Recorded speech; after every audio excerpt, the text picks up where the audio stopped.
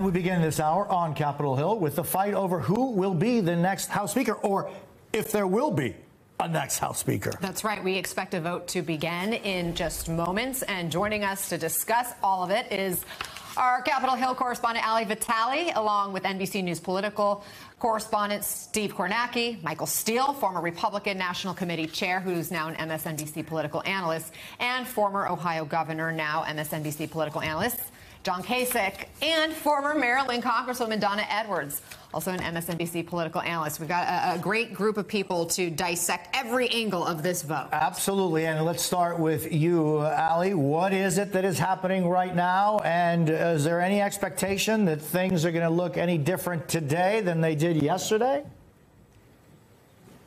No, quite frankly, Jose, you, as always, ask the right question, which is not who the speaker will be, but if there will even be a speaker today.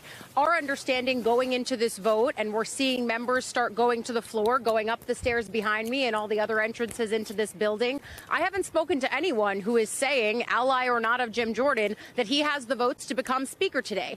Instead, Jordan is grappling with a few different cross currents, specifically the idea that members are so frustrated and fatigued that they aren't making progress, that there are some who are considering empowering the Speaker pro tempore, Patrick McHenry, for a set period of time just so that they can get with the business of doing Congress and running the government. For Jordan, he thinks that it's a question of, do you want to do that or do you want to elect me as Speaker? Listen to what he said just in the last few minutes.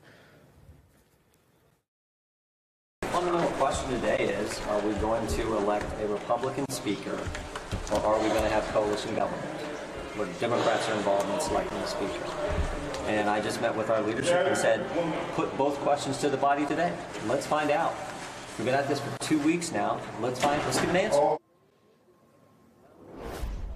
We may get the opportunity to find out, Jose, because the way that this is going to go is at 11 o'clock, we're going to see them, of course, gavel in. Members are on the floor. They're going to do the pledge, a prayer. They're going to do a quorum call. And then we'll see them move on at around 11:30 or so to the actual vote on electing a speaker. Once that is over, our understanding is there could be some push to actually vote on empowering Speaker pro tempore Patrick McHenry. And the words that Jordan uses here are really important, because what he is effectively saying to other Republicans is, you can either exercise our majority power as Republicans, however slim that majority may be, or you can band together with Democrats. And we know that bipartisanship is a dirty word here to the rank and file of the Republican conference. Don't forget how we got in this position in the first place. It's because McCarthy, with the aid of Democrats, kept the government open not but 3 weeks ago. So Jordan is signaling to the rest of his conference, you can either be a Republican or you can do a coalition government. He thinks that might be enough to push people back into his camp, but we might get to see both scenarios play out today.